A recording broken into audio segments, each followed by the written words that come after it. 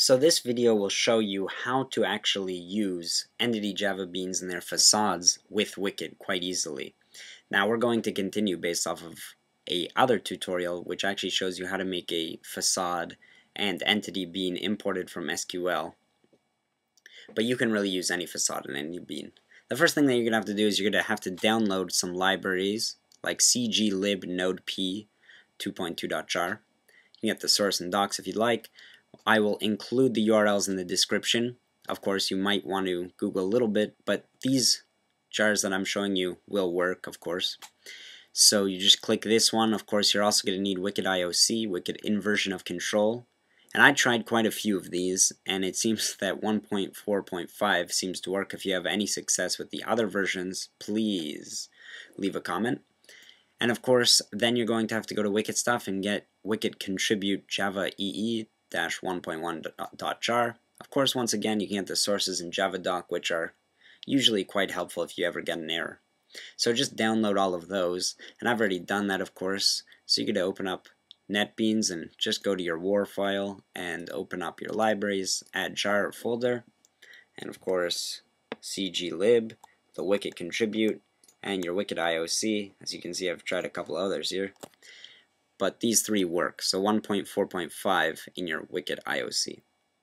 Now what you're going to have to actually do next is you're going to have to open your Wicket application, and you're going to have to add this code.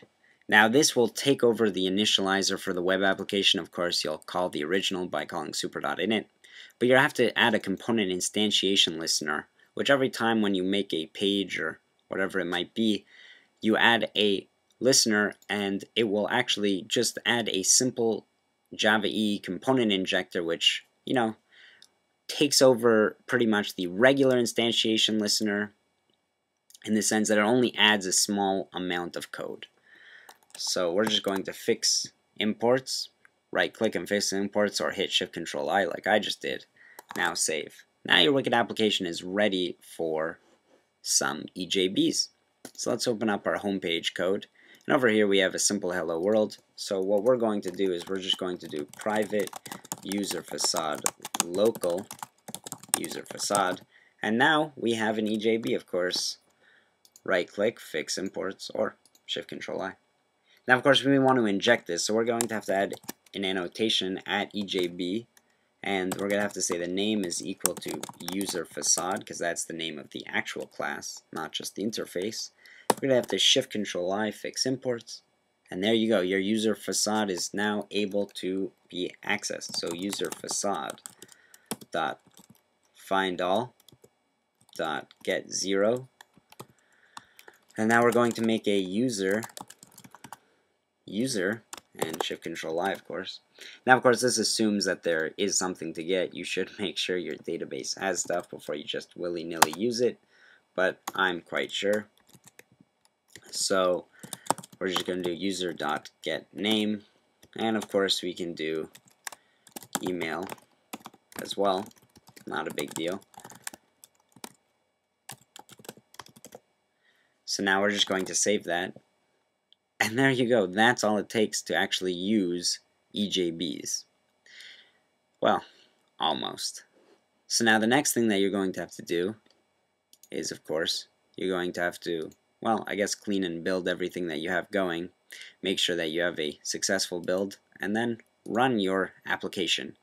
And so the general idea is that we'll have a startup message of hello, a username, and an email. Of course, I've already double checked and inputted into my MySQL an ID of 1, a name of program Java, and an email of program@java.com. So that's what we should see come up. Now of course here's Safari. Ooh, and we get an error. Now this I actually expected, don't worry. Now this is because there's a class path that's not set. And so since I'm using MySQL and not, for instance, Derby, I actually have to add the driver for the server. So for instance, let's say I just go over here and I go to localhost 4848 and I enter in the Glassfish administration console. I can actually double check what's going on. Now one thing that you can actually do is you can go to mysql and download this, and I'll leave the URL I guess again, and of course it's going to ask you to log in. You just click this link, no thanks, just take me to the URL, and that's it, and then you just download it. Once you have it downloaded, you can go over here and go to Properties and Packaging, add jar folder, go to MySQL, add that MySQL connector. Now of course that should work for you. If it doesn't work for me, but that's because I have multiple Glassfish instances and I think they're clashing. So for instance, it's put over here, and that's not the right spot. The right spot is of course your Glassfish folder. Find your Glassfish folder. And in Netbeans, it's very nicely put with your Netbeans folder, of course. So just follow that, go to Glassfish, go to Domains, go to Domain 1, go to Lib, go to ext, and just paste that file right there. And that will be your driver URL. So now all we have to do is go back over here and just take a look. And if we go to JDBC and go to JDBC Resources, you'll see the JNDI names we've made, EJB test, which is what we're using. So we'll go to MySQL test pool, and of course you can go directly to the connection pool once you know what it is. We're going to hit ping. Of course it doesn't work, and even after we added the file it's not going to work. You actually have to go over here and stop your Glassfish server, and once it's stopped you're going to have to restart it all over again. Let's just do a clean build just in case, and we'll run it again. It only took 2 seconds to actually clean and build, so why not? So now that's going to be a little bit of a hassle, and of course there's actually a lot of these. It took me a couple of hours to get this up and running again. When you have to remember all the little secrets and tricks, and of course one of the most useful things is Google. So now we're just going to reload this Safari page. And there we go, working beautifully. Hello Program Java, and the email is program@java.com.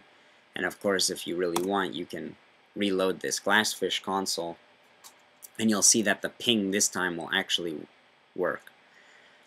So that's all it takes to actually read an entity Java bean in Wicket. It's actually really simple, and especially when you know all the little tricks and you get all the right libraries. And that's why I might suggest trying to use Maven if you know how to, and that'll get you all the right resources, hopefully. That's a little bit out of the scope of this tutorial though, but I'm sure there are many that you can see on the subject.